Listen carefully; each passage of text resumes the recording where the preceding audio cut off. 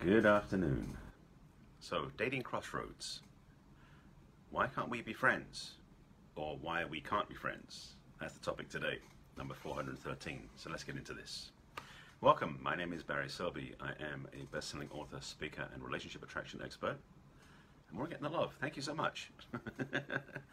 I'm a best-selling author, speaker, and relationship attraction expert, helping strong, successful women find balance in love, life, and business. And I'm also a passionate champion of the divine feminine. I do these talks every day called Message from the Masculine to Inspire the Feminine Heart. Yes, thank you, 413. Now get into that. And so I do these talks every day, as I mentioned, and for over a year now, which is why I'm now up to number 413. And today's topic is inspired by a friend again. Unfortunately, she's busy tonight, so she won't be seeing this in the replay. But if you're here in live, you can watch it in the replay. And by the way, if you're watching this on YouTube, it was first on YouTube Live. Sorry, it was first on Facebook Live, then it was on YouTube. And also, if you're listening to this on my podcast, it was originally a video on Facebook Live. So, in case you're wondering why I'm talking to people who you can't see if you're listening to me in the audio. Make sense? Okay. So, Petya, nice to see you here. Thank you for being here and sending the love. I appreciate that. And for sharing it out if you wish. This topic again was inspired by a friend who's going through some challenges. And if you're like any of us, you may have been through this one before too. The challenge of going out on a few dates and then discovering that you really want to be friends. But the question is, can you be friends? And this is a sticky topic, but I hope to be able to dissect it a little bit, to give you some insights, some suggestions, and some perhaps rather blunt direction, because it could go there, knowing how these go. So just to say that. So let's get into this, shall we? The scenario is, you've been out with somebody a few times, maybe 3 or 4 times, and you're realizing that the chemistry, the romance, the juice just isn't there. And so you know that there's not going to be a relationship. The question is, how do you let them down? Because if it was happening to you, you want to be let down gently, I trust. And also, what would you think would happen afterwards? Like, were you out on dates just to get to know them for a possible romantic relationship, in which case there's no friendship in there in the first place? And that gives me another piece I'll come back to in a second. Or are you in a position where you want to make friends with everybody, and it doesn't matter what happens, you're going to make friends anyway? Because some people are like that too. Personally, I haven't been that way. I'm getting better at that.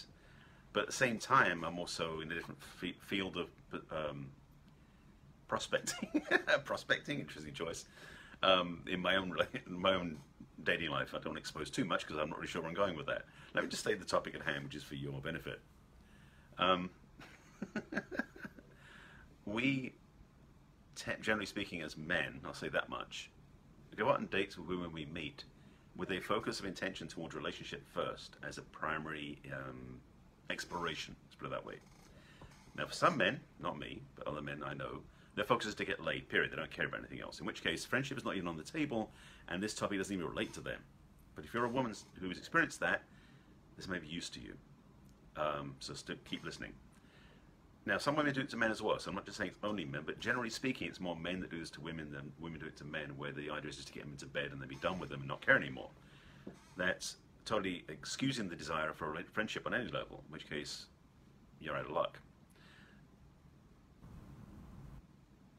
There's another piece I want to drop in as well before I get too much further, which is this. When you are, how do I say this? When you've been friends with somebody for a long time and you discover suddenly there's chemistry, which is the other way around, that's an interesting experience too, because you may be in a place where you've been friends with them for only 6 months, maybe longer, you know each other for a while, hang in the same circles, and suddenly there's a spark, there's something that shows up where you get this, like, hang on a second, they're a lot more attractive than I thought they were, or there was like suddenly this connection, this chemistry, this touch, this electricity, we go, whoa, that wasn't there before. Kind of cool actually when it happens. So then you start exploring romance, but maybe at some point in time you discover again, like in the only scenario, that there isn't actually a relationship there. That it was a spark, but it went away.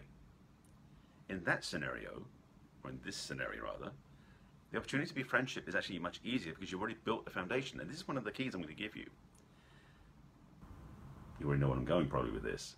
Is for most people when they go on dating sites, dating apps, and other times to meet people in romantic settings, there's one bandwidth they're working on, which is the bandwidth of romance and relationship. The bandwidth of friendship isn't in the picture at this point, which is why when you go, just let's be friends, it isn't really available. because you haven't built it yet. And this is one of those things where the idea of connection and social engagement is very important if you're looking for building friendships that maybe could later on become a relationship. So here's a key, and probably the biggest key of all. I'm saying this because I don't know for sure. I say probably because I don't know. These are coming through as they come through. So in your romantic explorations, if you're just going at people you meet on a dating site or dating app, you're meeting them from the first moment, checking them out for possible romance. That's what it's for. So there's no exploration of friendship there first. Now, you might get to the point where you meet somebody through a dating app and quickly enough you see it's not going to be romantic and you see that there's value there, there's friendship there, there's possibility there. So you go, let's make this a friendship. And who knows, maybe later on it will become romantic. Because the thing is, friendship is a good chance to get to know somebody. And I'm not saying all your dates should start off that way, unless I am. However, in the context of going out on dates after you've been friends, you've already established this platform, this, what's the word I want to use? This layer, we'll see if that works, of friendship before you put the layer of romance on top of that. And it's, in a way, it's kind of that understanding. It's like, I just had this vision of sponge cake, so I'm going to use that. So, if you imagine that when you meet somebody, the sponge cake the sponge cake itself is the friendship. The icing on top is the relationship, the romantic, sexual connection, polarity, chemistry, etc., etc. If that's on top of the friendship, if that goes away, you've still got the sponge cake, you've still got the friendship. This is a really bad analogy, but I hope it works. If, in fact, you start with just the icing on the cake without the cake underneath, you get the icing on top, which is the romantic connection, attraction, chemistry, all those things. Without the sponge cake, without it, that's another part, by the way. I'll come back to that part in a second. But without that underneath, when that goes away, there's nothing left. Now I just realised I need to put another piece in there, which is, if you go out on a romantic date and you meet somebody, fall in love with them, that is the icing on the cake, so to speak. But what you do in the relationship, I hope, I pray, I invite you to, I suggest to you, I recommend to you, is that not only do you stay in that area, but you build a friendship underneath it. So what you're doing is you're building the foundation underneath the cake so it stays up. So the truth is, at the end of that, the relationship might end up going back to friendship. But the good news is, the friendship's still there because you built it inside the relationship. So what I'm showing you is there's different ways of doing this. But the reality, I want to make clear to you, is if you go on somebody on dates, especially if it's the first thing you do when you meet them is go on a date, because you met them through a dating app, dating site, so the mindset, the focus, the intention is for that to happen, then it's very likely that when that ends, presuming it does end briefly, there is no friendship to fall back on. I mean, it's kind of obvious, I hope. So the idea about can we be friends and why we can't be friends is very clear. We can be friends after the romantic exploration if the friendship's already there, and if, and this is key, if you have in fact built a friendship along the way. Because it really is clear for me is that friendship does not show up out of thin air. I mean, it's kind of obvious, I know. But if you don't have friendship as part of your, what's the word I'm looking for? If you don't have friendship as part of your intention, if you don't have friendship as part of your desire when you meet somebody, then you can't just build it out of thin air afterwards and it won't just materialize. So it needs to be created beforehand. So what I'm saying is really, if you're looking for the idea of having a friendship after the relationship, you've either got to build the friendship first, then add a relationship afterwards, or you can meet somebody, fall in love with them, have the romance happening first, and build the relationship, build the friendship as you're coming along, so that if and when that relationship falls away, the friendship's still there. Because reality is, and they talk about, I mean, you've heard this said many times before, I'm rushing over too fast here, where people have said that their partner in a relationship is their best friend. That's not a mistake. That's a very smart move. So this idea about being a friend is really, I would say, more relationship-centric than dating-centric. So why I call it a dating crossroads is because when you start going out with somebody and things go a certain way where it's like it doesn't proceed into a relationship, you're at a crossroads. Do you try to go to friendship, which I don't recommend, as I just said, or do you go back to saying, bye, nice to see you, have a nice life, which is one way of doing it. And I'm not saying which is necessarily right or wrong, but I'm saying that the opportunity for friendship is usually based upon some sort of mutual attraction for common values and intrigue and conversation and other things like that, which may or may not have sexual overtone, romantic connection, or chemistry involved. Because really, that's one way of defining it, sort of. And so I want to make sure that this is landing for you, that this is a understanding of the I won't say the dichotomy, but certainly the double focus of dating and friendship.